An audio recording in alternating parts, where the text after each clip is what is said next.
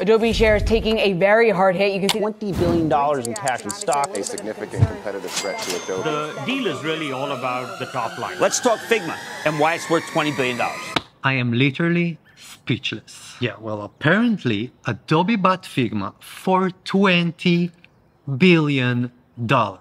Yeah, that's pretty crazy. According to Dylan Field, the CEO and co-founder of Figma, Figma has entered into an agreement to be acquired by Adobe. This has been in the works over the past few months, and I'm so excited to finally share this news with the world. So before we dive into what it means, what the hell is Figma, and why the hell does it worth $20 billion, and me sharing my thoughts as a product designer that uses Figma every single day, let's go back to the beginning. It is the next big thing. One site that's gaining enormous popularity is YouTube. This is Chad and Steve. We're the co-founders. Amazon.com released its portable reader called Kindle on This is a day I've been looking forward to for 2.5 years. Until the late 2000s, the main software product designers, web designers, and UX designers used to design user interface was Adobe Photoshop. I was one of them. I mean, yeah, sure, there are other softwares like Apture RP, for example, but it was mainly for prototyping and not so much for graphic user interface. Anyway, it's not like I loved using Photoshop. It wasn't the best tool for user interface design or web design, and definitely not for developers. Photoshop was made and created for photos manipulation and graphic design, but for product designers, that was the best tool available. I mean, the whole concept of mobile design was only beginning to take off 3 years earlier when the first iPhone was released. We are calling it iPhone. So yeah, using Photoshop was a good choice. But in 2010, something special happened.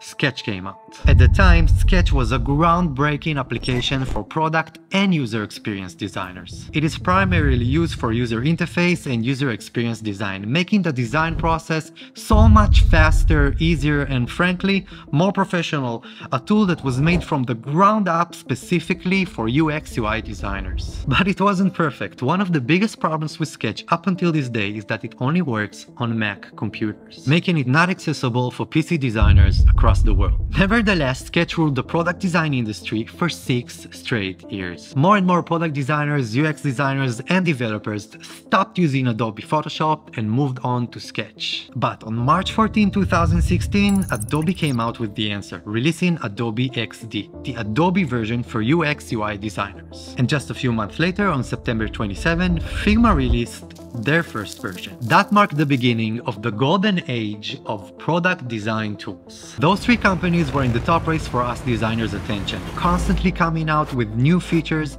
and even I made a video comparing the two. What do you mean I stole from you? You stole auto animate, auto layout. Dude, you don't even have dark mode. Hey guys, sorry I'm late. What are we talking about?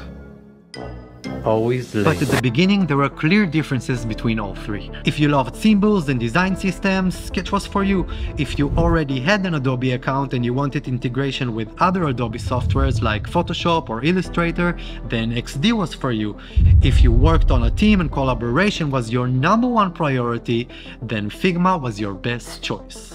In time, those gaps between all 3 shrunk down, but in 2020, something happened. A SARS-like virus, which has infected the latest on the China. coronavirus emergency. Virus will spread here, and that Americans need to prepare. The breaking news, stay at home, that is the order. So yeah, in the beginning of 2020, the pandemic happened. More and more people started working from home, and designers were no exception. So freelancers and companies had to find a solution, and that is where they turned to Figma. Like I said, Figma was already a collaboration web application for interface design. It was extremely easy for designers, developers, product teams, and their clients to keep working together from home without missing a beat. That really pushed Figma ahead of the competition, and combining that with releasing groundbreaking features one after the other, like auto layout, components, smart animate, and the power of Figma community made Figma the new king on the block. Which brings us to today, a $20 billion company. Your Majesty. So what does it all mean? Well, according to Dylan Field, and I quote, "There is a huge opportunity for us to accelerate the growth and innovation of the Figma platform with access to Adobe's technology, expertise, and resources in the creative space. For example, we will have the opportunity to incorporate their expertise in imaging, photography, illustration, video, 3D, and font technology to the Figma platform." To be honest, at the end, I still don't know what I think about those statements. What I love about Figma is that they always put designers first, making a design software that is amazing, accessible, and easy for all type of designers. Their advanced features like auto layout, components, smart animate are no exception to other tools, but in my opinion, they just work the best. So now what? Will it be a part of Adobe Cloud? I mean, my biggest fear is that Adobe will slowly kill Figma, or they will suck the life of what makes Figma great. You were the chosen one! On the other hand, we might get the best of both worlds. Maybe now we can get access to 3D design, advanced illustrations, and embedded video features directly in Figma, which could be very exciting. I guess we'll have to wait and see. But this is another reminder that at the end, those are just tools, and it's up to us designers to learn new skills and new tools every day to become better designers. I always say that if you know how one tool works, learning a new one is pretty easy. As for us, don't worry, it doesn't change the agenda of this channel. We are here to become better designers, and we will always use the best tools out there, and hopefully Figma will continue to grow. Okay, I'm really curious to hear what you guys think. Please let me know in the comments, subscribe if you haven't already, make sure you follow my design work on Instagram. Thank you for watching, and as always, I'll see you in the next video. Love you guys. Catch you in the next one.